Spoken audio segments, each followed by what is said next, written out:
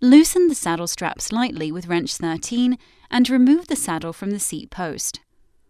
Pull the quick release of the seat post and remove the seat post from the frame. Leave the filler bush in the frame.